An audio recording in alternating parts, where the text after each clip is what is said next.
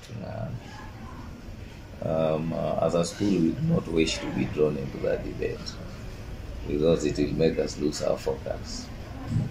People can talk about it as much as they wish. And we'll also continue to do our business. Our business is the business of teaching.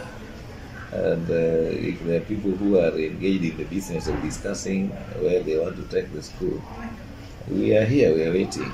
If they can supplant us from here to another place, we will continue with our business.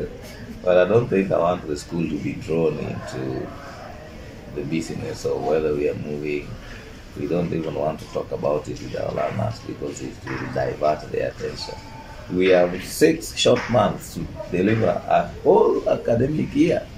If we engage in that debate for us as a school, I think that will be diverting our focus. But I want to say that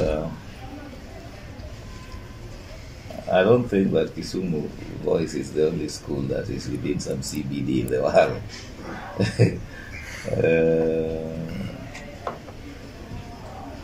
If you have traveled, certain towns are identified by their iconic institutions. But like I said, if those in authority now feel that this is not economical, I don't know what would be economical than producing the kind of manpower that this school produces. Any economy that is growing needs manpower, and that is what Kisumu Boys is doing.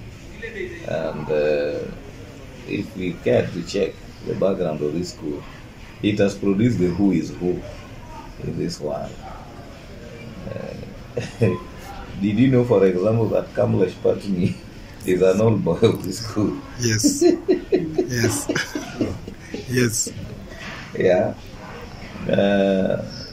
I don't know. Could be even Ketan Somaya. So, and the lawyers of repute, Laga Lodge, they talk about James Agremon, engineers and architects that are building this nation. The presence of a school in an area like this is helping in the economy of this world by producing manpower. I don't know if an economy would move without manpower.